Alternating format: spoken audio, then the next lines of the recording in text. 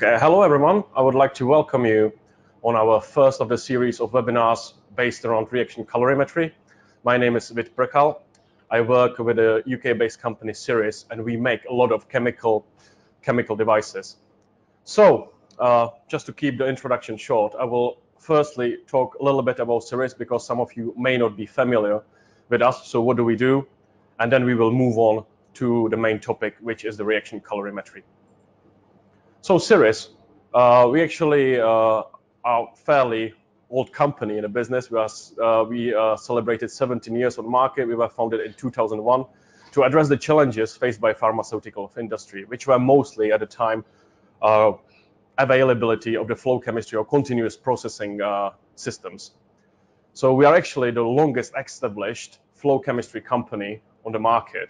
And you can find our equipment, not only flow chemistry, but even batch chemistry reactors all over the world. We actually have a global reach on markets. We are headquartered in the UK, in Royston near Cambridge. We have around 125 people working on site, and we have offices all around the world. As I said, we have offices in the United States, Japan, India, and newly opened one in Southeast Asia in Vietnam. And we have a quite extensive network of distributors as well.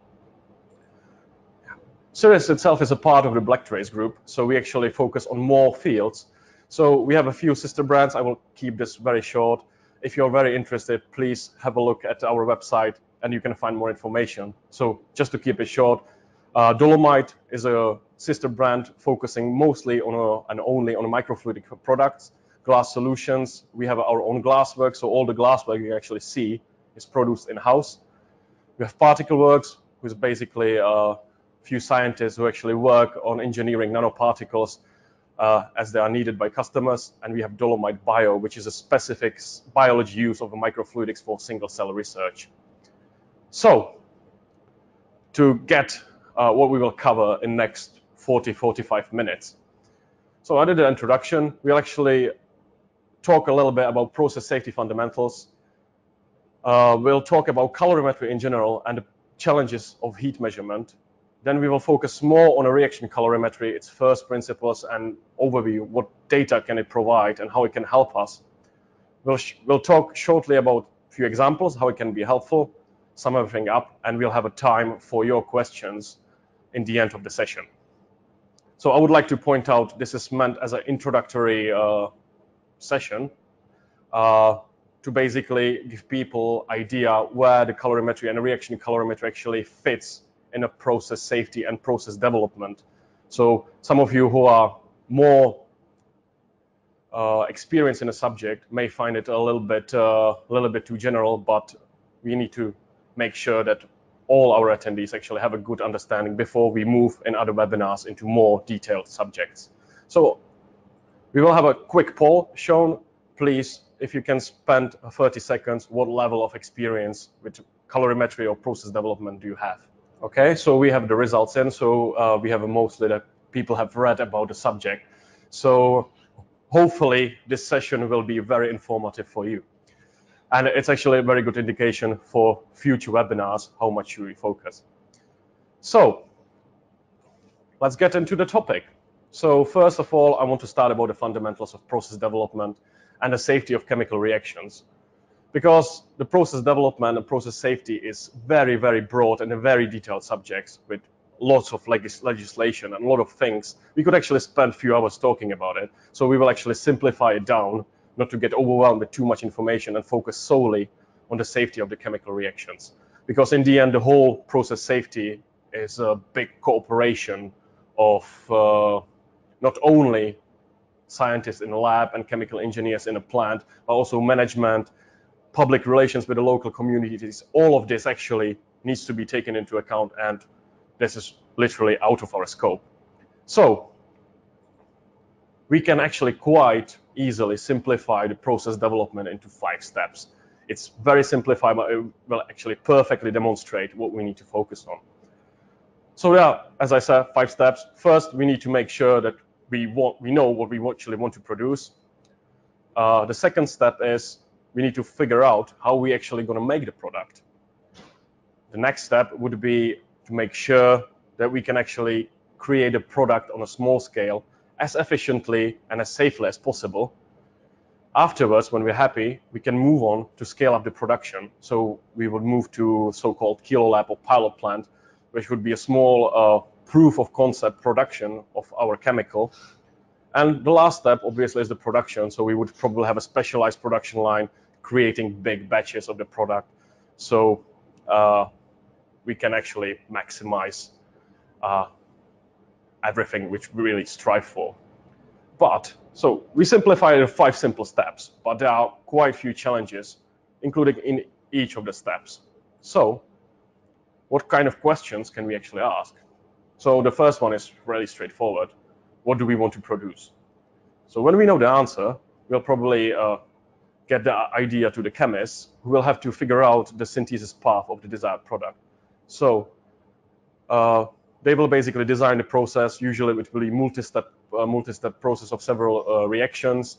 We need to figure out what are the properties of the materials used. Are they stable? Are they safe to use? And we also need to figure out what are the kinetics of the process to make sure we can actually utilize the process to run as efficiently as possible. In the next step, in optimization, basically we optimize the synthetic route that was given to us. So how can we run the process efficiently and safely? We can determine what are the process control parameters. So how can we actually make sure that we are in control over all the different aspects of chemical production, and we can actually optimize temperature amps, work-off times, dosing profiles, all those important things which actually make sure that our process is good. When we are happy, we can then move to the pilot kilo lab or pilot plant. So the main questions there are a little bit different because the optimization has been done. We basically need to confirm that we can actually, in a stepwise, increase the scale of production and still keep very high safety margins. And if we are able to actually keep control of the process at higher scale, which can be a very, very challenging thing. We will actually touch on that a little bit later. And of course, during the scaling up, we actually also need to look on a failure scenarios. So are we able to minimize risk if something goes wrong? And in production, quite different challenges actually need to be addressed. So we need to define standard operation procedures. So actually the technicians who are operating the plant know what to do routinely and know what to do if something happens. We need to note all the changes to the process and obviously have a quality control. So we can actually make sure that we are producing what we want and with the yields we are actually striving for. So it looks like a fairly straightforward process, but it's a little bit more complicated. So if we actually look at the development timeline, we actually added a few things because it's really a continuous process, because rarely the steps synthesis optimization will happen that we have a first synthetic route which is efficient enough and safe enough to do. So usually from the optimization step, the workflow would return back to synthesis to find a different, for example, more efficient or more safer way to create our product. Or if we found out we have some reactive intermediates which could be potentially dangerous, we need to find out a different way how to create things. So I put a little divide in the middle because it's not as a rule of thumb because it depends on the size of a company. So usually the first 3 steps will be done by chemists. The optimization step will be a mix of chemists and chemical engineers, whether the scaling up and production will usually be handled by chemical engineers. But depending on the size of a site, it can be one person or it can be actually quite a few departments working in close cooperation. And as you can see from the production, we can actually return back to optimization. So if we on a production scale actually find out, okay, the yields, we are not really satisfied with them, you can actually return to optimization. For example, if you have a catalytic reactions, find a different kind of catalyst and re-optimize the process. Even if it's been running for years safely, we can actually make sure that we are getting as best results while keeping a high safety margin still. So what is the history? It's, I think, an important aspect to have a look at. So the process safety itself is a lot older because I think the kind of a comprehensive process safety program was introduced in DuPont Gunpowder Works in 1802. But on a strictly chemical way, one of the best examples is actually production of the nitroglycerin by Alfred Nobel. So we have actually a nice illustration of an operator sitting next to the reactor vessel. And the point was a very large-scale production of nitroglycerin, because Alfred Nobel, as everybody knows, invented the dynamite, and he needed a reliable source of nitroglycerin to manufacture the explosive. And the synthesis of nitroglycerin on its own is quite a dangerous process by its nature, and especially if we took into account in 1860s, because it's done by mixing fuming nitric acid and sulfuric acid with glycerine at fairly constant temperature of 25 degrees. The problem is those additions are very exothermic. So basically the operator sitting next to the vessel was operating valves to make sure the temperature wouldn't go over the margin of 25 degrees. So, and you can actually see on the picture one of the first safety implementations, because if you look at the operator, he's sitting on a one-leg stool. Because as you can imagine, watching a thermometer all day long while operating the valves isn't really the most enjoyable thing to do. If the operator would actually doze off, he would fall off the chair, keeping him awake, and still make sure that if something goes wrong, he would actually still have a time to escape. So that was kind of a first level failsafe. There was also a catastrophic scenario failsafe, because the reactor vessels were designed in a way, if the onset of the decomposition or thermal runaway was reached, the operator could shut down the dosing feeds and dump the reactor tank into the drawn-out tank, neutralizing the regions, giving him enough time to actually run away and minimize the risk to the property, the operator, and the surrounding community. So it's really, the process safety is about understanding the thermochemical data. So if we actually move into more recent things, what can go wrong? So we have two just illustration photos here, because we won't talk about those accidents in detail. But the one on the left is Opal, now Ludwigshafen, very huge explosion of ammonium nitrate in 1921, which was probably one of the biggest chemical plant explosions to date, really, because I believe the fatality rate was about 500, massive property and everything. The interesting thing about this accident is that they actually used dynamite to break down the pile of the ammonium nitrate, which, to be honest, in today's understanding, could be seen as a quite dangerous thing to do. The other picture is from Flixborough, from UK, from 1974.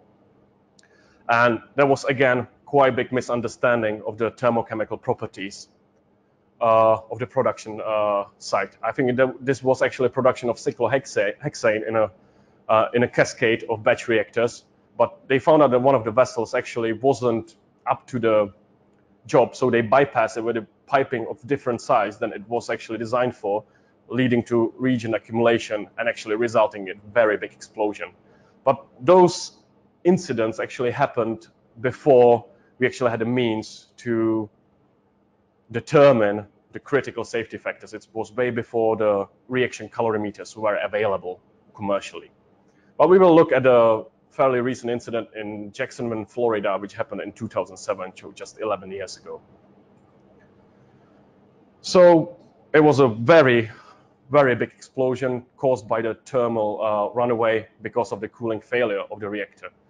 So they were producing a dye, which is used in a petrol industry, which was a batch process.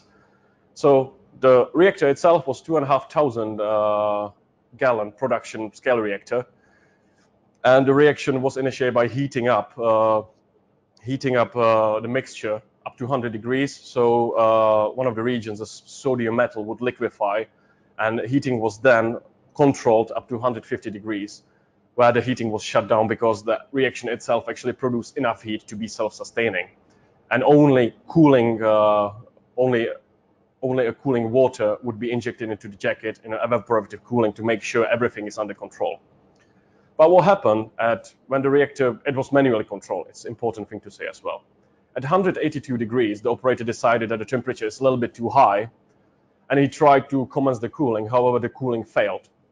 So what was the result? After 10 minutes, the ongoing decomposition reaction in a reactor actually increased the pressure and the temperature beyond any limit. So actually the burst disk and the pressure relief device actually opened, but it wasn't designed for such a flows through it.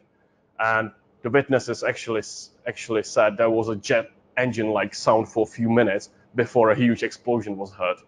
And the investigation afterwards actually estimate that the explosion yield was 3/4 of a ton of TNT. So what were the causes? So usually these kind of incidents have a kind of a cascade of the problems. The main problem here was a misunderstanding of the thermochemistry behind the process. Because if you recall the diagram of process development, we had a look. They basically skipped from 1 liter, basically figuring the synthetic way reactor, all the way then to 2,500 gallon reactor to save costs. Another thing that needs to be taken into account was a rather poor reaction vessel design. It was rather simple, and it had too many single point failures, especially on a cooling system, which failed. So afterwards it failed. They had no way how to actually make sure that the system can be controlled again. Another thing was inadequate reactor pressure venting. So it had a burst disk, and it would be able to vent the pressure and nothing would happen, but it was set up for too high pressure. So actually the pressure and temperature increased so much that when it burst, it wasn't able to vent all the overpressure out, leading to explosion. So the fundamental poor understanding of the thermochemistry, because they did some preliminary screening studies and they calculated what should happen, but the secondary reaction or the decomposition of the thermal runaway was way more energetic than they have anticipated and actually tested for.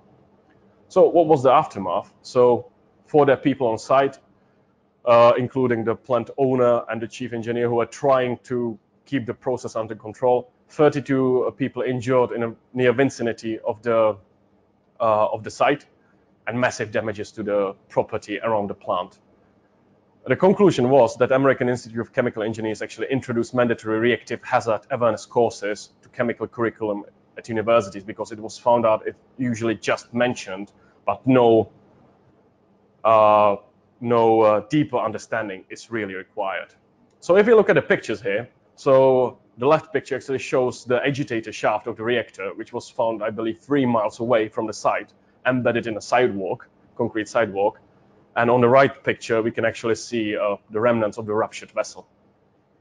So you can actually imagine what it probably would be like.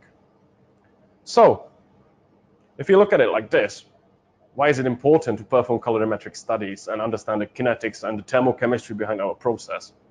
So yeah, we need to understand the kinetics to make sure we know what part of the reaction is actually taking part. We can actually make sure that the process can be run safely under most of the circumstances. And if it can't be guaranteed, we can actually figure out the standard operating procedures and emergency systems to make sure we can control and minimize the risks if some failure would occur. We can actually optimize the processes that are already run on production scale. So to optimize yields, we have a new, for example, we could have a new supply of catalyst, so we can actually figure out if it's going to be better or not. And we can even use it to understand the non-reaction side of the processes, so safe storages, shelf life, and many different aspects we can use it for. So next section, calorimetry overview in general. There are a few challenges that we actually need to address. And the first and the major one for calorimetry and thermochemistry really is the heat measurement. So there are 5 major facts about heat or energy that we need to take into account. So we cannot directly measure heat. There isn't a device that would stick into something and tell you what is the energy actually stored inside, because it's a function of the internal energy. We can only measure its difference over time or temperature gradients. Also, we cannot contain the heat because it will always try to equilibrate with its surroundings. If we have some heat losses, they will be usually localized depending on the heat transfer properties. And the most challenging part is the heat transfer may actually change over time. So for example, if we take into account of the chemical reactor, if our product will change composition, the heat transfer properties will change. So if you look at the picture on the left, we have an IR picture of a house, and you can actually see where the heat losses are occurring. And this kind of a principle, because you may say, oh, it's very challenging, we can actually use those 5 facts to actually measure heat quite accurately, because we can direct the heat in a path we can actually measure. So that's a function of most of the reaction calorimeters and calorimeters alike. So we have different calorimetry solutions, and we will talk about them in a moment. But a very important fact now is to have a look in the history, because people usually don't really realize how important calorimetry was for the development of modern understanding of chemistry and thermodynamics. So the foundations, believe it or not, were actually devised in the middle of 18th century by Scottish physicist Joseph Black, who is considered the founder of calorimetry, because he was the first one to recognize the difference between heat and the temperature, which at the time was quite an undertaking. But he did most of the theoretical work, and he had no means to confirm his hypothesis, which was done by a very famous French chemist, Antoine Lavoisier, who is often considered the father of the modern chemistry, because he built with his quite famous colleague Pierre Simon Laplace the first device to measure heat, or measure heat transfer, the calorimeter, which comes from Latin calor, the heat, and Greek metron, which is to measure. And he based the design around the calculations and discoveries of Joseph Black. And the device allowed for measurements of heat involved in various chemical changes. So basically, it works like the typical ice styrofoam calorimeter most of us actually used in school. So he had a container filled with ice. He had a chemical reaction going around it, and by amount of ice that actually melted, he was able to quantify the amount of energy that was involved in a change. And the interesting fact is that first experiment he did, he actually used the heat from guinea pig's respiration to melt snow in his apparatus, showing that the respiratory exchange is actually oxidation, combustion, similar to candle burning, which was a breakthrough at the time at 1780. And basically those experiments are very important in a field of thermodynamics and modern understanding of chemistry, because it laid the foundations for formulation of the first law of thermodynamics later in the 19th century. So, but if you're a little bit familiar with the calorimetry or calorimeters, there are actually quite few different types. And if we are talking about process development and safety, not all are actually used. So I prepared a quick overview of the different calorimeters that are available. That's obviously not all of them, but there are 4 major groups. So we have bomb calorimeters, microcalorimeters, adiabatic calorimeters, and reaction calorimeters. So the first one, the bomb calorimeters, are still basically using the similar principle as Lavoisier used in his calorimeter in 1782. They are used mainly for determination of heat of combustion. So we would load the bomb, which is usually stainless steel vessel, able to withstand high pressures and high temperatures. And we would ignite the sample inside. It would heat up the vessel, which in turn would heat up the water, measuring the difference between temperature, knowing all the parameters on heat capacities. We can actually quantify the energy of the combustion, usually used, for example, for energy density of a coal in power plants. But that kind of a calorimeter isn't usually used in a process development. The other 3 are used very frequently and usually together. So we have a microcalorimeters. They are also called the differential scanning calorimeters. They are very simple and very effective technique to assess stability and properties of substances, such as their heat capacity, their melting points, the energy needs for melting, and decomposition. And they are very quick to be used. Then we have adiabatic calorimeters, which are used to assess decomposition and undesired reactions. So basically they are used to assess a situation when a failure would occur, so thermal runaways and failure of cooling similar things like that. And finally, we have reaction calorimeters. So we actually have an example here, which is our Syrris Atlas calorimeter, which is basically used to simulate the plant conditions as best as possible. So, and it's basically a jacketed reactor that will allow us on a small scale simulate what will be happening in a big production scale, with provisions to give us the heat transfer measurements and everything. So we will touch on those a little bit further in the session. So the first group, the microcalorimeters or differential scanning calorimeters, they are very simple devices. We have two crucibles, one loaded with sample, the other one is blank, and basically we will heat up linearly both crucibles and basically measure the heat generated inside of the crucibles. And it's differential because we are actually comparing the blank one with the sample one. And it's ideal tool for preliminary screening studies because we require very small amount of the sample, usually it's micrograms. The experiments are very fast, and what data can it give us? So it's usually quantitative energy data. So we have with a small data, small sample, it's very quick to perform, and we can actually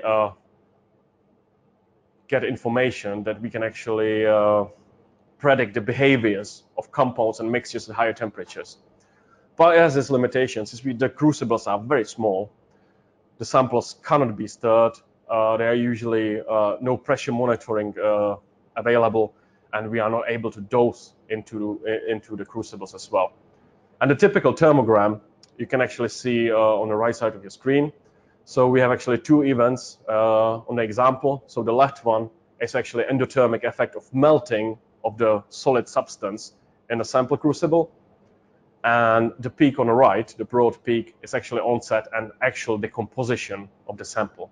So you can see this is the kind of a data we are able to do with a differential scanning calorimetry, but it lacks all necessary information to do the proper safety studies. So that's why I mentioned we need all of those the combination of the three to get a comprehensive information.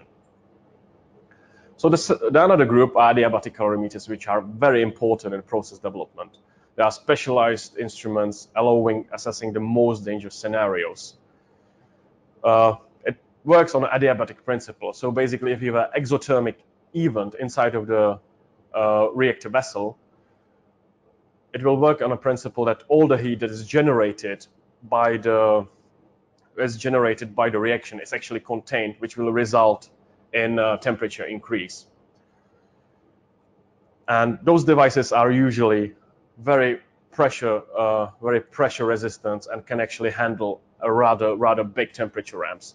So they are usually able to cope with very high temperature changes actually there are examples in the world that can actually heat up with the ramps of up to 200,000 degrees per minute and can handle pressures. So they are ideal tool for investigating the chemical or thermal runaways of the processes.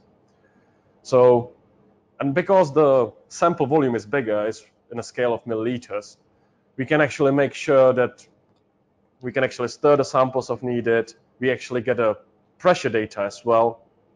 But usually the experiments are longer than a DSC, so it's a good complementary thing. And if you look at the mode of operation, so the typical mode of operation of adiabatic calorimeter is a heat, wait, and surge.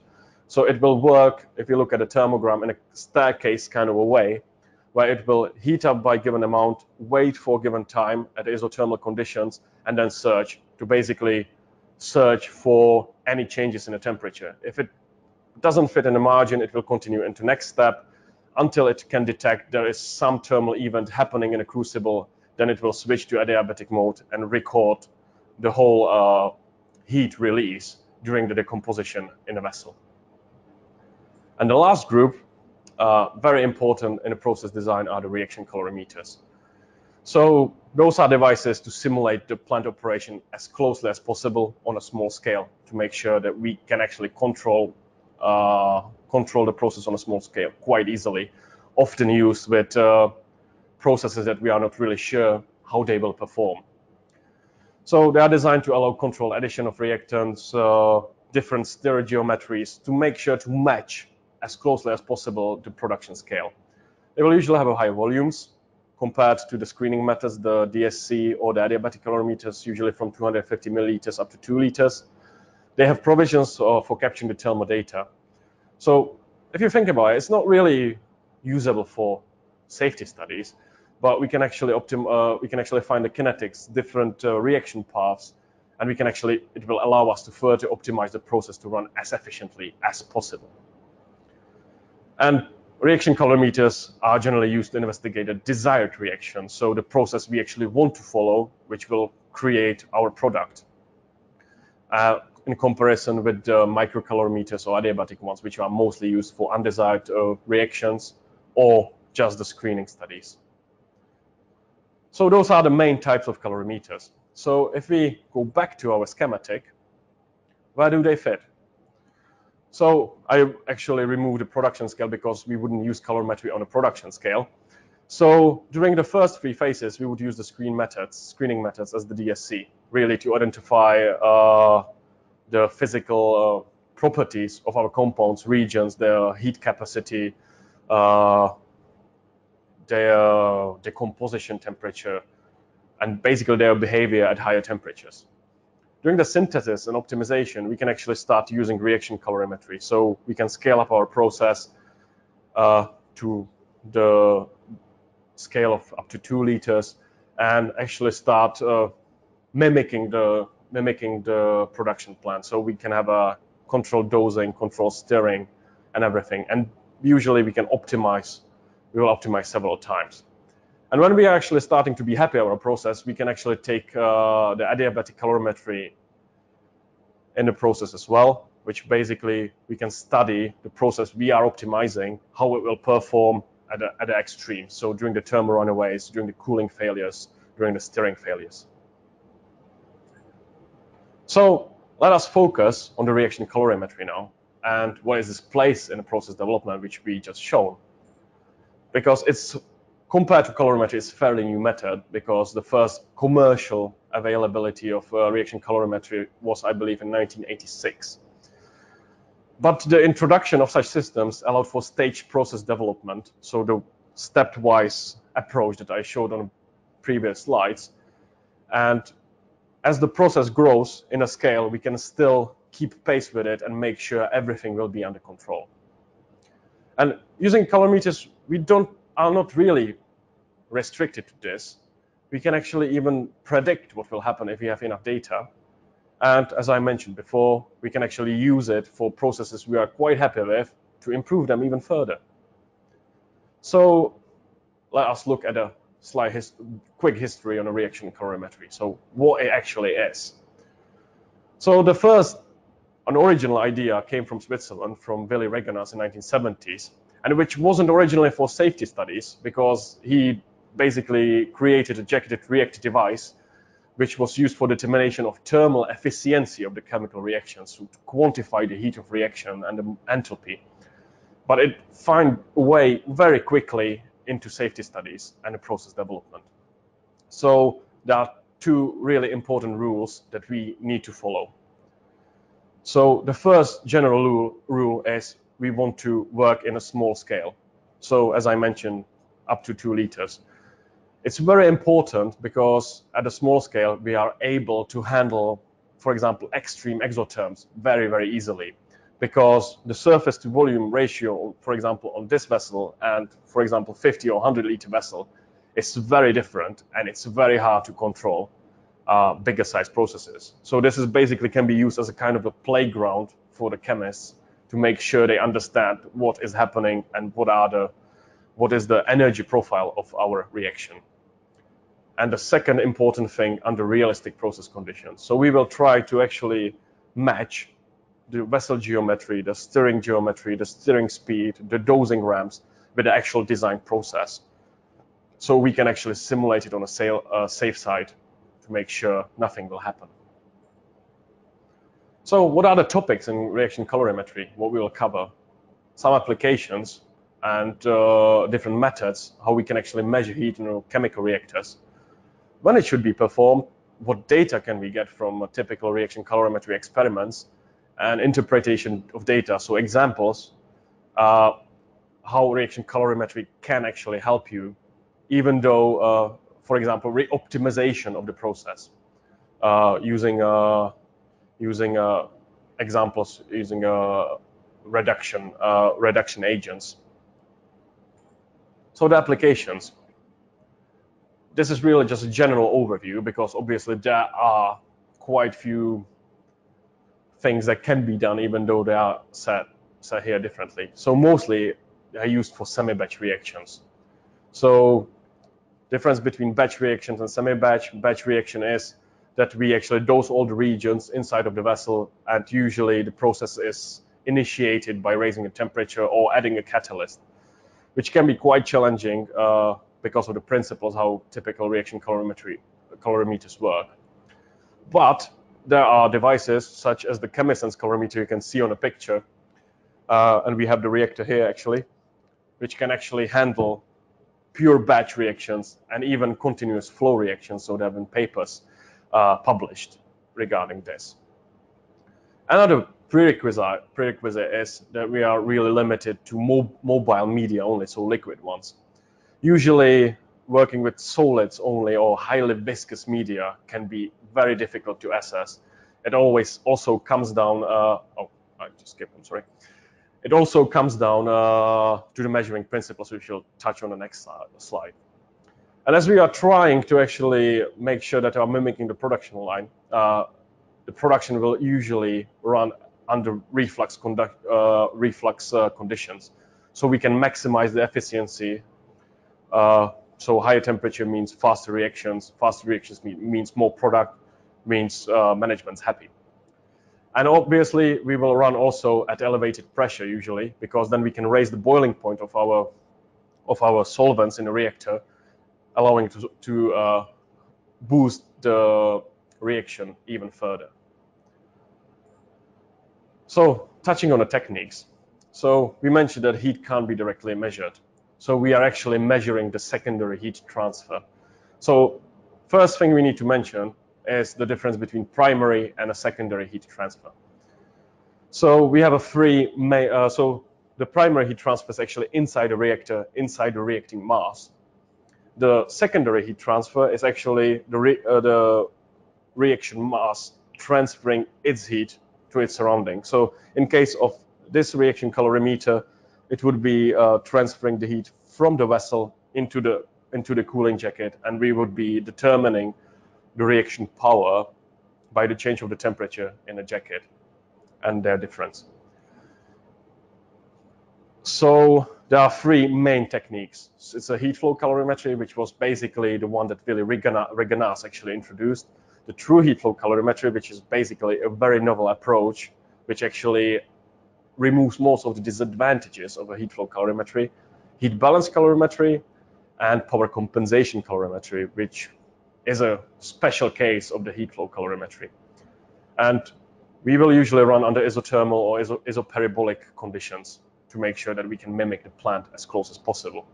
Since we have a limited time for this webinar, actually the technical talk about the methods, their pros and cons is planned for next webinar session, which will be held in January. So please stay tuned. So what data can we actually obtain with the reaction calorimetry? That's a quite important question to be asked. So we will actually look into four really most important ones, which is obviously the heat of reaction or the enthalpy change. So the definition is quite simple. It's amount of energy or heat released or absorbed by chemical reaction. So released, it's exothermic reaction. Absorbed, it would be endothermic reaction. And it's actually quite simple, because since we can't measure the enthalpy directly, we can actually only measure the change. So it's usually the final enthalpy minus the initial enthalpy. That's a very simple way to put it. For process development, the preferred way to report it is in a specific heat of reaction, so in kilojoules per kilogram, because it's very easily scalable at a different scale of the reactors, because it will be same in a half-liter reactor and same in a 100-liter reactor. There is a one quirk with most of the reaction calorimeters though, because as I guess quite a few know from thermodynamics, endothermic reactions have a positive sign and exothermic have a negative sign. Most of the commercially available calorimeters will actually report it the other way around, which is a bit counterintuitive. But it actually makes sense in a way, because calorimeters will report all effects that actually lead to temperature increase, meaning exothermic effects, as a positive. And we can actually calculate the enthalpy change quite easily, theoretically, from enthalpies of formation if we know our process really well. However, it is always advisable to measure the heat of reaction under realistic conditions to basically confirm the calculations. Another important thing is heat capacity, so amount of energy needed to raise the reaction mixture temperature by 1 Kelvin. This is actually quite easily measurable during the initial screening test by DSC, but the reaction calorimeters will give us the possibility to actually measure it continuously. So the specific heat capacity, again, kilojoules per kilogram per Kelvin, is very widely used because we can use it and it's directly scalable. And it actually allows us to calculate vital safety parameters, which one of the most vital one is adiabatic temperature rise, which we talk about now.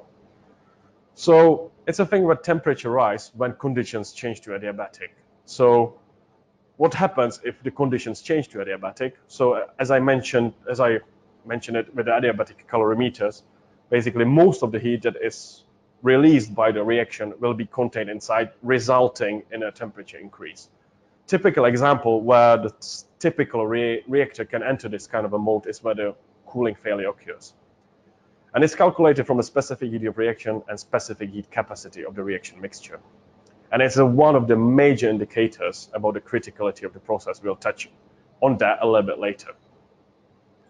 And the last very important one is reaction accumulation.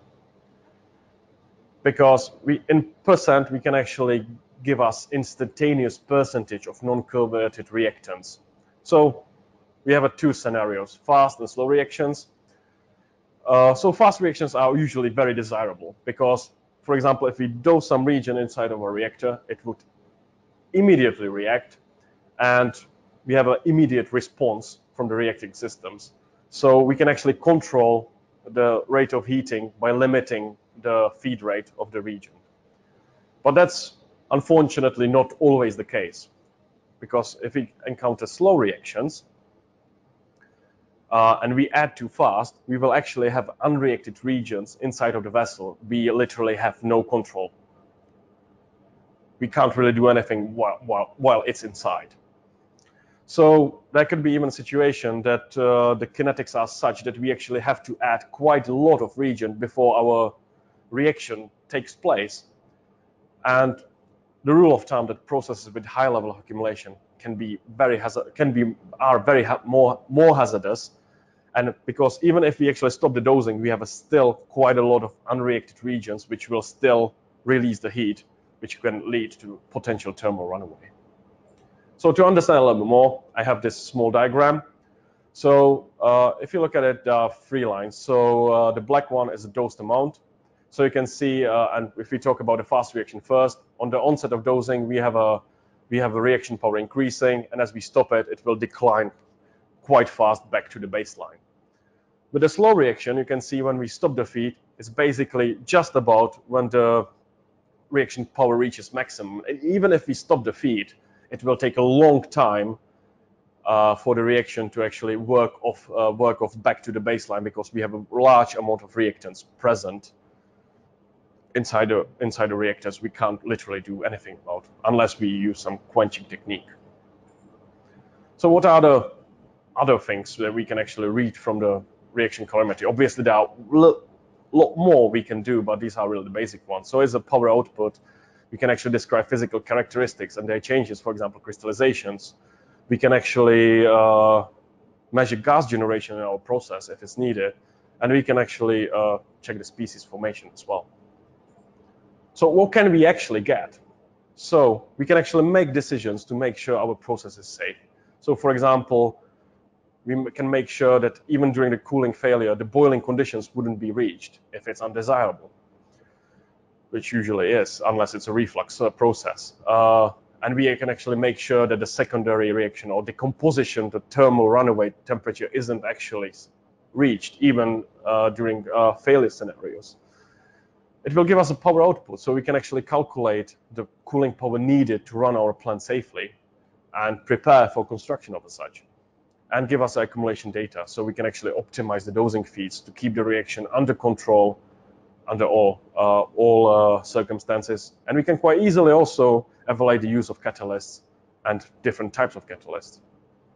So the main message is the efficiency of the process can be fine-tuned very effectively using the reaction calorimetry data, even for the processes which have been running for years without a problem. But that is not all, because the advances in technology and sensors allows us methods to be implemented straight to the reaction calorimeters. So we can actually have a in situ analytics, so we can have IR probes monitoring our regions.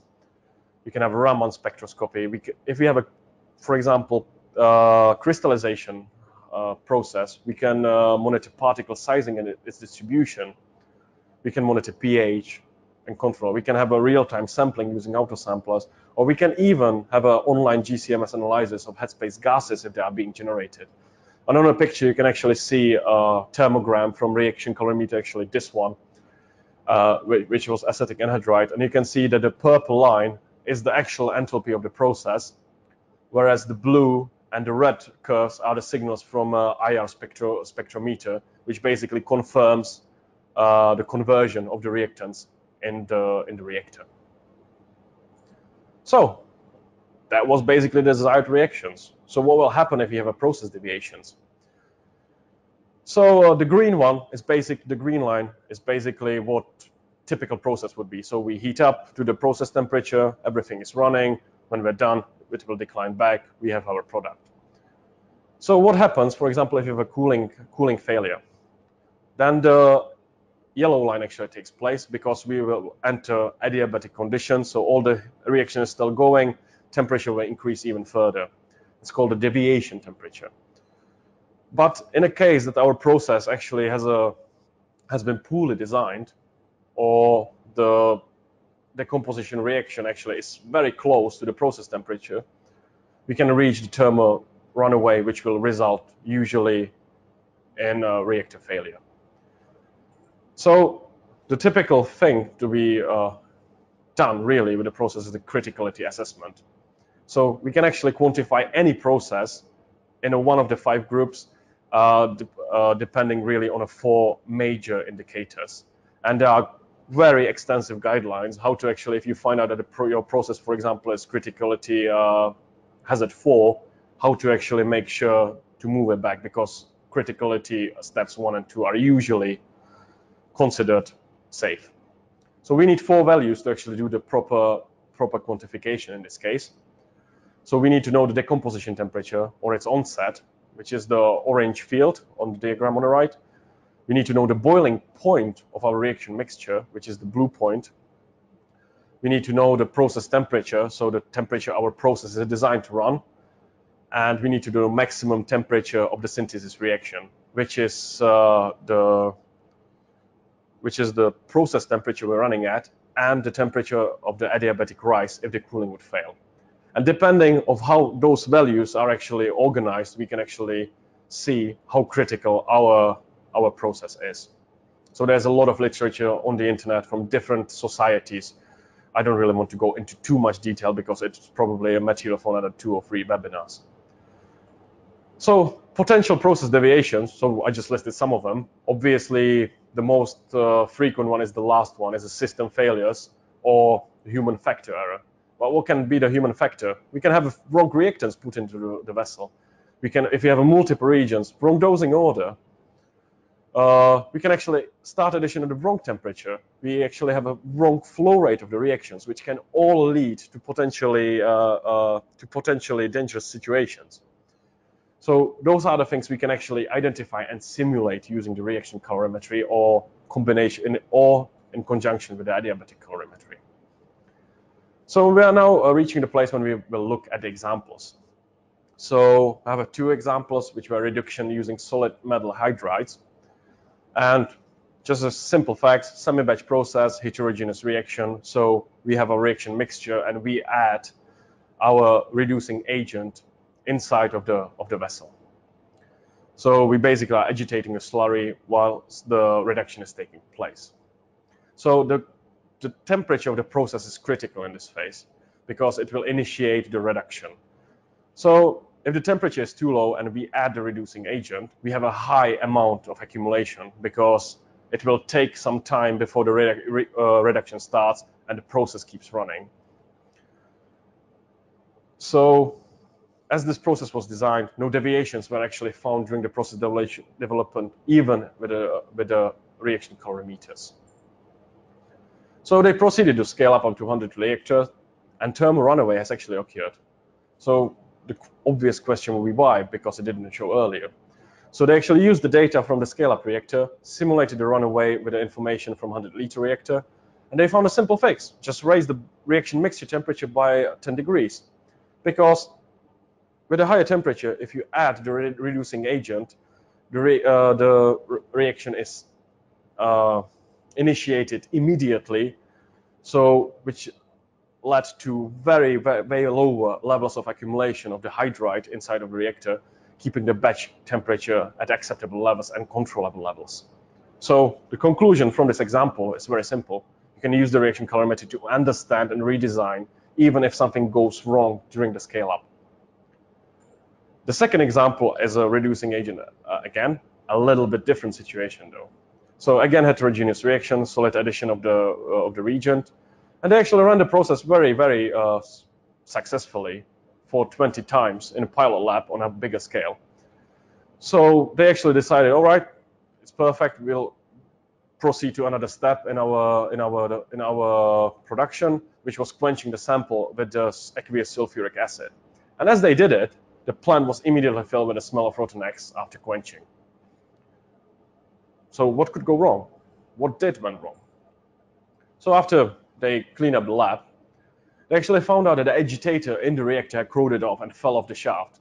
But since the shaft was still rotating, it still indicated the correct speed. The lack of stirring led to the high level of accumulation of the reducing agent. So it didn't react altogether as they were used to.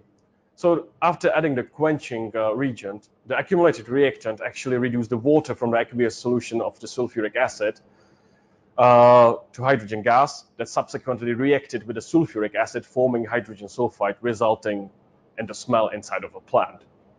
So they actually took this experiment to reaction calorimeter and they confirmed that the reduction of water with the forming of hydrogen sulfide is a preferred path. So for their process development, they needed to make sure, and it's essential to make sure all of the reducing agent is actually converted before proceeding to the quenching step. So just to few conclusions. So is it really necessary to do the calorimetric studies? Well, it is. Reaction calorimetry can provide all the data you could possibly need to understand the reaction you're trying to perform. And if you have a multi-step process, you should really pay a lot of attention to every step that you're not really sure how it will go and how it will behave. You can actually simulate the what-if scenarios, and if you have some problems, you can actually recreate them, and it will give you the provisions to understand what went wrong. And basically, the real message is scaling up without knowledge of the thermochemistry of your process can lead to potentially hazardous situations. And there was quite a lot historically and even quite recent incidents reported because of a lack of understanding of the thermochemical parameters of the process. So I know we overrun a little. So let's do the summary. So we covered the basics of the process development and the process safety fundamentals. We have looked at different types of calorimeters and the difficulties and challenges of heat measurements. We looked in a very, very introductory way on the reaction calorimetry, its first principles and overview, and we have looked at examples how it can be actually used to understand the process better. So as we mentioned, it's really introduction. We plan to go a lot more technical in the next webinar, which basically will focus on the reaction calorimetry and the different techniques, as I mentioned, the heat flow calorimetry, the true heat flow calorimetry, and the heat balance calorimetry, more in detail, explaining all the pros and cons of such. So we are reaching the question time. So I would like to ask you, please ask your questions on your GoToWebinar screen. There is a questions tab. Please submit them, and we will try to answer some of them. But don't worry, we will actually answer all the questions, even those we actually can't do here live. So I'll let you have 1 or 2 minutes to actually submit your questions. Okay, so we have some questions coming in. So I'll ask my colleague to actually read them out for me. Okay, so the first question, what types of calorimeters are used for typical safety studies? Okay, so let me repeat it because my colleague doesn't have a microphone. So what kind of calorimeters will be used for safety studies? So usually you need a combination of the screening method and the reaction calorimeter. So, but usually all three methods, the microcalorimeters for the initial screening, the adiabatic calorimeters for the failure mode scenarios, and the reaction calorimeters to optimize and understand your desirable reactions will be used. But usually you need some combination of the two to give you a perfect understanding of your process. Okay. Someone's commented that they've noticed reaction calorimeters usually have quite small vessels. Why is that? I actually mentioned it. Sorry. So we have a question: why the reaction calorimeter have usually smaller vessels? I actually mentioned that before, because on a smaller scale, we can actually deliver easily a lot more cooling power. So we are actually able to control the exotherms on a small scale a lot more easily than, let's say, in 20 or 50 liter reactors, where we would need a lot bigger cooling power to actually keep the conditions under control. So that's the reason. Usually the smaller scale, the better. Also depends on the sensitivity of the methods. There's a lot more, and we will actually touch it in the next webinar. Another one, you mentioned that reaction calorimetry can be conducted in liquid medium only. What about crystallization reactions where a solid phase is formed? What information can reaction calorimetry provide about crystallization in aqueous conditions? Okay, so there's a question about, because we mentioned it's possible, it's desirable to do the calorimetry in a liquid media, and is it possible to do calorimetry, crystallization studies? It's very well possible. It really depends, because even crystallization is a thermal event, because we need energy to form the crystals. So it really depends how sensitive your device is. So there are calorimeters, reaction calorimeters, which are very sensitive and actually aren't affected by the phase change inside them. So you're actually quite easily able to quantify the energy needed for actual forming of the crystals. And as I mentioned, you can actually combine it with methods such as FBRM to actually measure the particle size distribution and their shape really online as your reaction is happening. So I believe that's the simple answer. And another question, are there any industries where calorimetry is valued more than others? Well, so are there any industries where calorimetry is more valuable than the others? Really, the major application is the process safety and chemical plants. Really, that's by far the most used place, really, because that was originally why the reaction calorimeters themselves were really used. But I know it's a very important thing, for example, even in biology. For example, you would use the DSC, the microcalorimeters, to actually understand the mechanics, for example, of protein crystallizations, and they I forgot the word. And basically they're breaking down with heat. So actually they have a quite wide biology applications. And if your system is actually sensitive enough, you can actually do calorimetry studies even in a kind of a bioreactors to actually understand the biological processes as well. It all comes down to technique used and the sensitivity of your system. So, so if we have more questions, we will actually answer them privately in an email. One more thing, I know that we didn't really mention our offering, but if you're interested, because this was more on the educational side in our products, please check our website. You'll find a lot of information about our offering in reaction calorimetry, and we are here to help you. So I would like to thank you for your attention and for your time. And one more thing, after we actually stop the broadcast, a survey will pop in on your screen. If you could spend 1 or 2 minutes filling it, it would be very helpful to get a feedback. How did you like? What did you didn't like? And to help us improve in the future webinars. So thank you again for your attention. We are Syrris. We are making more chemistry possible.